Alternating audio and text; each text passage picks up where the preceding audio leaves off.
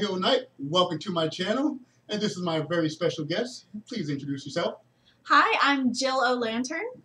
This is our review of Stephen King's It, the 2017 version of the story from the classic Stephen King novel.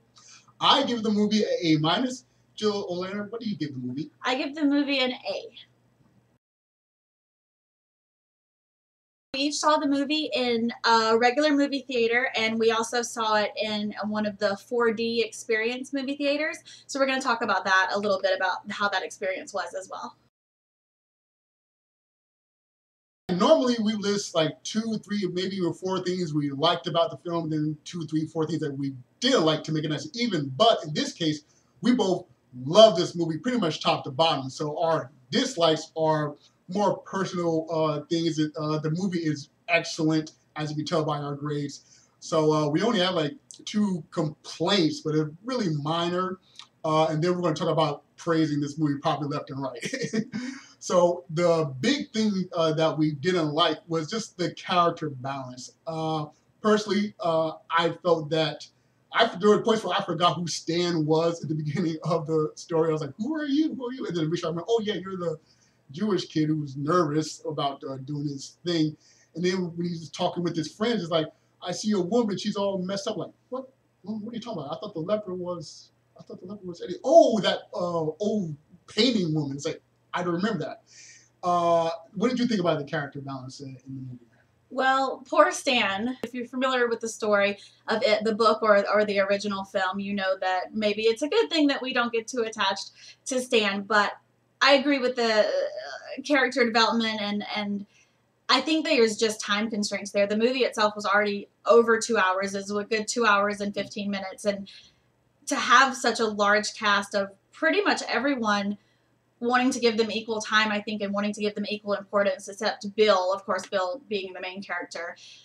I really just think they ran out of time with the development of the characters, and I would have liked to see more of Henry Bowers and that story, Henry Bowers and his gang. But again, how long did we want this movie to be? It didn't feel like it was over 2 hours because it was so good, but they do have to keep it within movie theater guidelines. With Mike, there were periods where, like, Mike has this great introduction with his grandfather, with this fantastic scene, and then he's just gone for the rest of like third of the movie. Then he does meet up with this great scene of throwing rocks at Henry Bowers and things like that. But then he has a line where it's like, my grandfather says there's one thing making everything bad. I was like, really? Your grandfather seemed like a total no nonsense kind of guy. I would have liked to have seen that conversation. And even after they were in the house and they all decided to split up and disband, like he says, my grandfather's right. I'm an outsider. I gotta stay out of this. Like, is that so? That's why you're homeschooled? Or is that? He was like, I totally forgot that Mike was in the team, especially since they had that wonderful scene with all the boys and Beverly at the quarry. They're hanging out. They're learning about each other, and they're having fun. Mike comes practically at the end, most likely. So there's some minor play, but still, it was like. Well, and I loved Mike. I loved Mike in this movie. I love the character of Mike, and it is true to the story that he joins the group at the end, and he is homeschooled, so he is a little bit of a outsider, even in the Losers Club, I think, from the beginning. But in the original, we saw Mike in that historian role, which is truer to the book, in that he had the old photos and things, and it makes me wonder, especially when they went back with those, well, my grandfather said this, my grandfather said that, how many of those scenes did they film and they just got cut for time or something like that? I would like to have seen more of that story. I liked Ben as the historian as well, just because it gave Ben another card to play, if you will, but we just wanted more. We wanted more from the kids. Or at least have Mike come into the house. That was another thing. It was like, when I watched the movie again, I realized the friends that joined Bill in the house are the same friends, Richie and Eddie, that we've been following for the whole movie. So again, I forgot Mike was now part of the group. So when we see them again, like fighting Pennywise, they're all scared. I was like, oh yeah, Mike, you're here too. I forgot. So, keep Eddie in there so he gets his arm hurt. He had that great scene with the mom, but, we should toss in Mike, or even you want Richie in there, toss in Mike also so he gets a real moment. Don't get rid of Richie. He's my favorite. I couldn't, even after seeing the movie a second time, I couldn't stand being around Richie, but. One of the things that I guess would be a dislike about the film was a couple of iconic things from the original and some even from the book that they left out of the movie. And again, whether it was time restraints or just different character choices. And we, in 2017, people just in general are more difficult to scare than they were at the time of the first movie. So, of course, they had to amp up the scare factor. But the shower scene with Eddie is just so iconic and one of my favorites. And I wish that that would have been included. But I did love the leper with Eddie. And again, that's from the book. But Beep Beep Richie. Why was that cut out of the film? I had my Beep Beep Richie shirt on in the theater. Looking forward to it for and weeks, I know that's from the book, and I understand maybe it was more appropriate to the time period and the setting with the Roadrunner and that sort of thing of the 1950s from the first one. And I'm so glad that Pennywise said it. As soft as it was a nod to all of those out there, those of us that were looking for it, but I really wish that would have been in there in addition to all of the cursing and shut up Richie and that sort of thing, which is the way that guys that age talk to each other. But so he says, and I believe. But I wanted some more Beep Beep Richie. But otherwise, I think the choices they made were good. I just wish they wouldn't have left some things like that. It felt left out.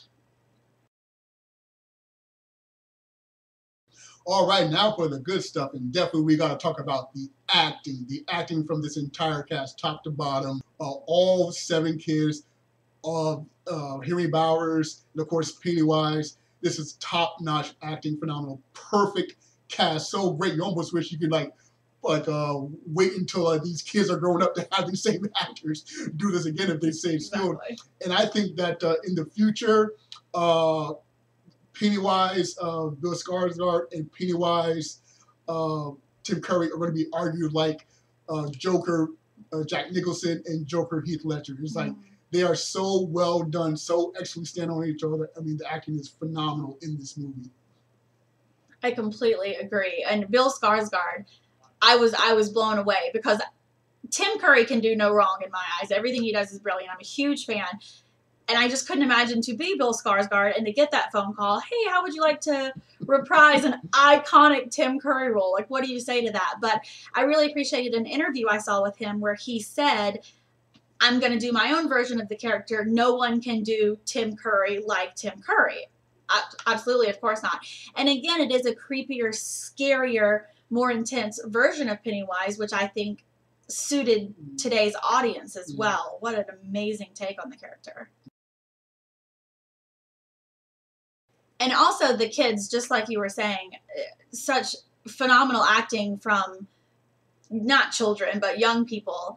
And one thing that I was a little bit worried about, because like I said earlier, Richie is my favorite character, and I'm also a huge Stranger Things fan. And as I'm sure everybody knows, the actor who plays Mike Wheeler in Stranger Things is also the actor that plays Richie Tozier in It, Finn Wolfhard, and I was floored. He must be a great actor. I buy him as Mike Wheeler, and I bought him as Richie Tozier, and those characters could not be more different. Yeah. So huge kudos to you. Yeah, I hate the Richie character because, like, I didn't hang out with guys like that.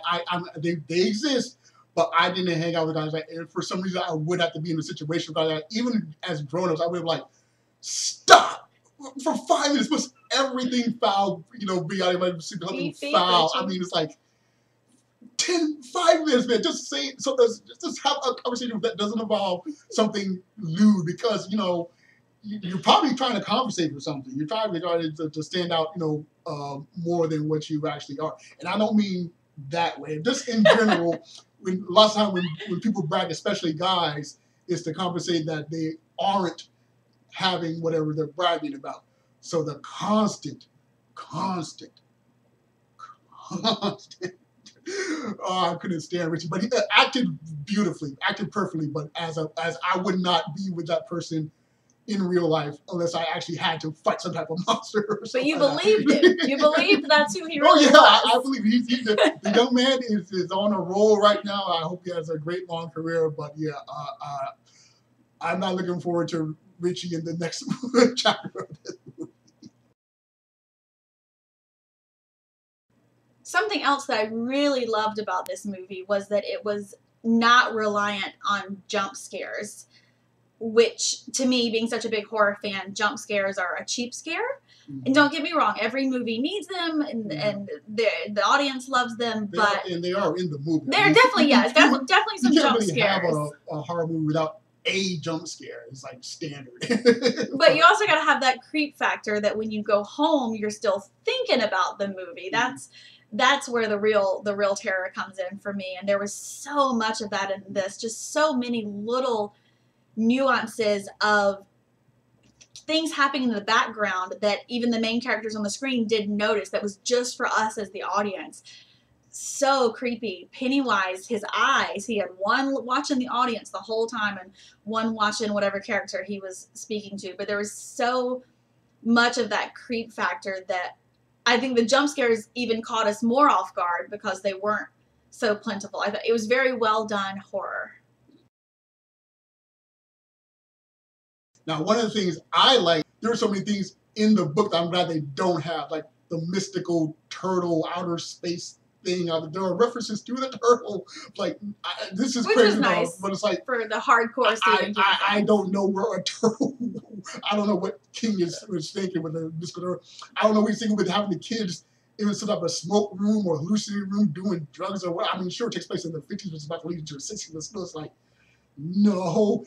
And absolutely, I was thankful there wasn't some type of child gangbang. I was like, because like in the book, when they wind up all having sex, I was like, what do you mean? There's, you know what I'm saying? And like in the book, is Beverly the school slut, or has a reputation of the school slut in the books or something? Not until that point in time where that happens, and it's a unity thing to give everyone bravery and encouragement to find their way out of the sewers. But even Stephen King has said that if he would write the book again, he would omit that part from the book.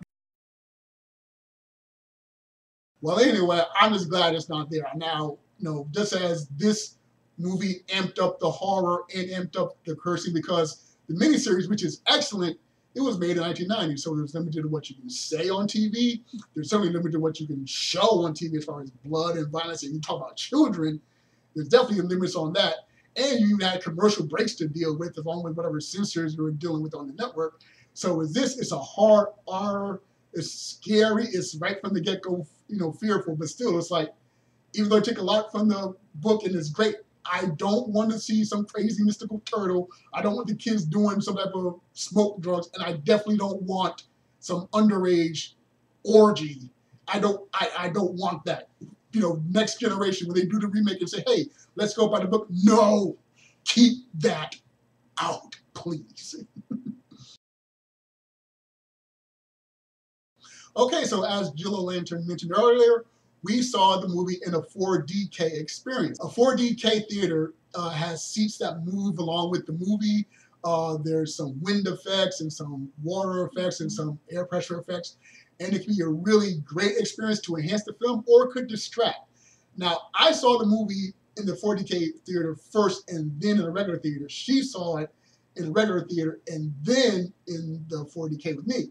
So how do you feel about the 4DK experience, and do you think it distracted or enhanced your experience? Well, since I saw it first in the regular theater, I definitely think it enhanced my experience. I loved it.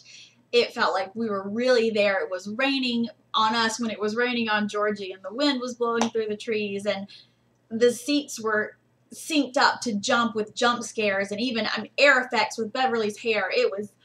I thought it was a phenomenal experience, but I can see how it might have taken away if it was your first time seeing it, which is what you're going to say, I have a feeling. Yes, that's exactly the case, because it's a suspense movie and you don't know what's going to happen. Even though I've seen like the original film, it's like, and I have an idea what's going to happen, I don't know.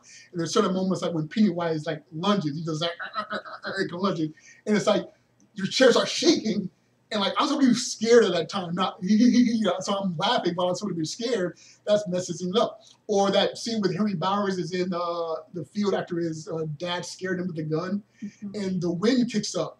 And so the air machine started coming on, and I was like, okay, something cool going to happen, or is this just making it windy? And it wasn't just making it windy, but it's distracting me. And the jump scares, or horror scares, because of suspense, your body is naturally a little more alert to danger. And there would be times when the seat would just a split second before the jump scare would buzz, So I'm alerted subconsciously that it's scary about to happen, and the scare would happen.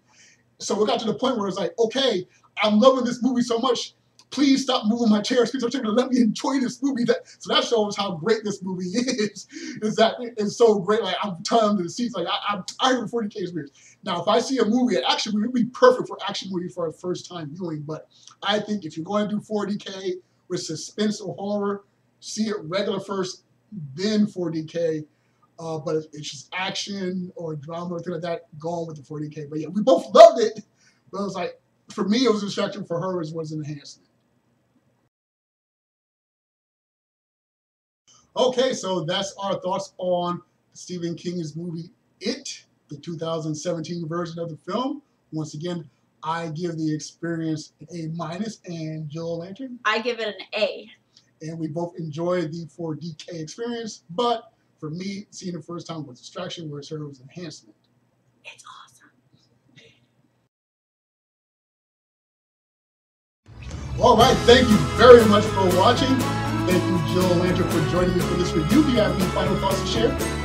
Well, I'm just really excited about the sequel coming very soon. I'm excited to see which of adult actors they're going to cast for the children roles, or the roles that they've made so iconic now as the children.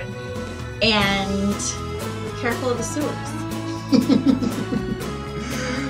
And be sure to like, share, and subscribe to this video. And remember, find inspiration everywhere.